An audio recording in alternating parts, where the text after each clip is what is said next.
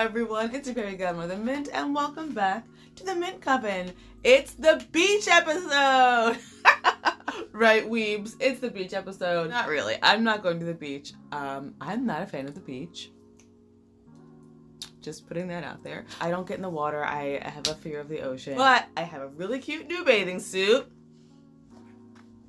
that you'll see later in the video. And so I figured, why don't we go down to the stream and cleanse some of our crystals. Cleansing crystals in natural water sources is one of my favorite ways. I do like to put them out in the rain as well, or during a full moon. It's always nice to charge them. At thunderstorms, I like to charge them in thunderstorms or in the full moon. But when it comes to cleansing, I do prefer to cleanse them in running water. This is something that's really simple to do if you have running water near you, if you have like a stream or a creek or a river or whatever near you. It's really nice to take your crystals out and let them have a little bath, you know, have a little natural, spa day. So that's what I'm going to do today. All you need for this is your crystals, honestly. You don't have to have anything else, but I do like to use a colander. What is this, chips? I do like to use a colander so that I don't lose any, so that they don't drift away. And if I'm in an area that's particularly robust when it comes to the water, then I like to put them in the colander and let them sit there. If you're in an area where it's just like a small stream, then you can just put them directly in the water and let it run over them without fear of them like getting tumbled away. I do like to stick with the elements sometimes when it comes to cleansing, like with my very earthy stones, although all stones obviously are earthy, but with the ones that are particularly earthy, I like to bury them in the ground for a cleansing. Ones that are very watery are the ones that I'm definitely taking to put in running water or putting outside when it's raining. So I'm going to gather some of my waterier crystals and stones, put them in the colander, and then we're going to head out to my favorite spot to sit and cleanse and relax. Now, of course, don't put your selenite or your calcites or anything else that is a soft crystal into any water. Just don't do it. They're not gonna melt right away. They're not gonna immediately blue a bit unless it's like a salt-based crystal, but they will deteriorate and be broken down in water, so just don't put them in water. Quartz is great in water, agates are great in water, certain jaspers are okay. Pay attention, look it up, just check before you go putting things in water because you don't wanna mess up your crystals, but quartz and agates are always fine in water, so that's usually what I bring when I'm doing any kind of like water, like slow water cleansing. Quartz and agates are great. As you can see, I've got my nice watery guys in here. I put all my emotional babies in here. My ocean jasper, my cherry blossom agate, my rose quartz. Got some other agates in here, some agatized coral I've got going on in here.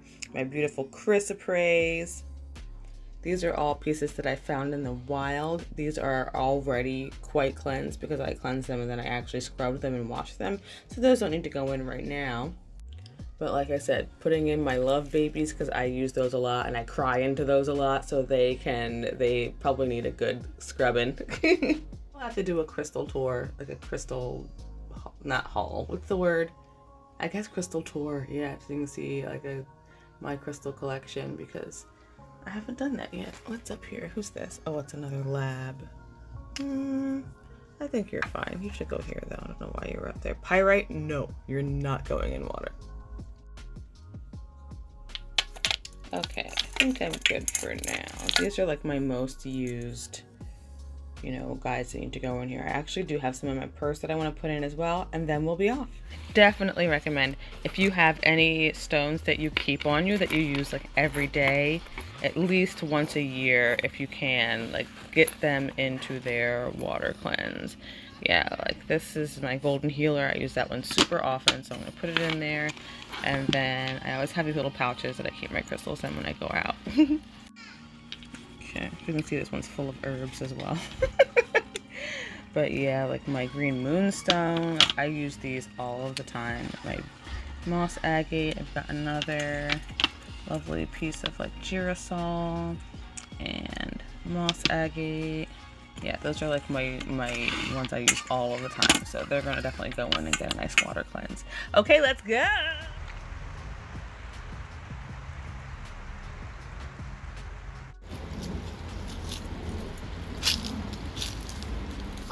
It's kind of low for me. I would like them to be submerged. It's nice to have them submerged. Here's a nice spot. Yeah. find it. Oh, they love it.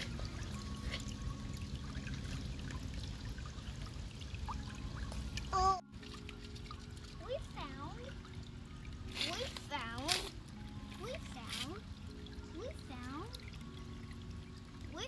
While we're sitting out here chilling in the beauty, I might as well unbox my Goddess Provisions box. Am I right? This box here. Oh, it's beautiful.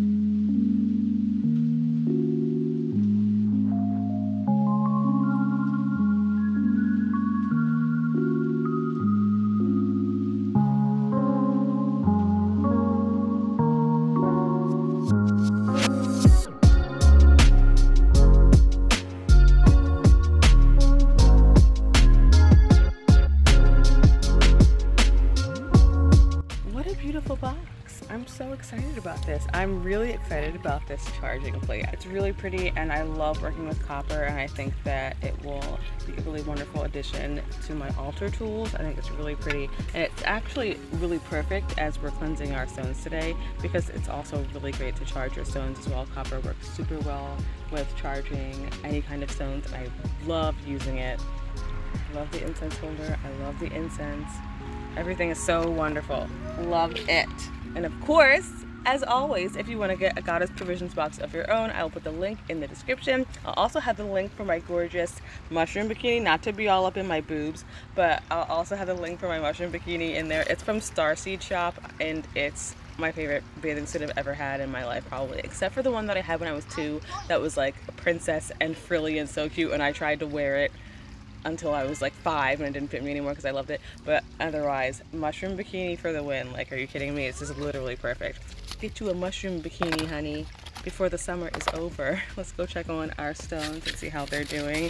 They're loving it. I know they are. I would love to just be laying in a colander in the water. They look so happy. Don't they? Look how happy this baby looks. So shiny and shimmery. Excuse me. Okay, thanks. So you can decide how long you want to leave them in the water. I like to leave them in for a good like half an hour, 45 minutes, and even if I can, leave them in overnight if it's some place where, you know, I'll know where they are and I know that they're safe. But yeah, I think that this little half hour for them was perfect. They look beautiful and clean and energized and excited. And now I'm going to probably take them home and charge them, and then I'll be able to put them right back into use. So yeah, I hope that you enjoyed this video, and I hope that you have a place where you can take your stones outside. You can also literally like put them just in a bowl of water in your house. You don't have to come out into the wilderness in a bikini and cleanse your crystals, but it's always a nice thing to do to give them some like fresh running water in nature, because it is their home, you know, it is their natural habitat. So it's nice to give them one of those like natural spa days and like let them just sit in the water and rejuvenate and release release anything that's been attached to them that you've been pouring into them over the past, however long, and to be just refueled and refreshed in the natural water. So yeah, I hope you all have a beautiful, magical day. Remember to go outside and take a walk, no matter where you are, and just enjoy your time outside and relax and de-stress. It's so essential. And just have a beautiful, magical weekend.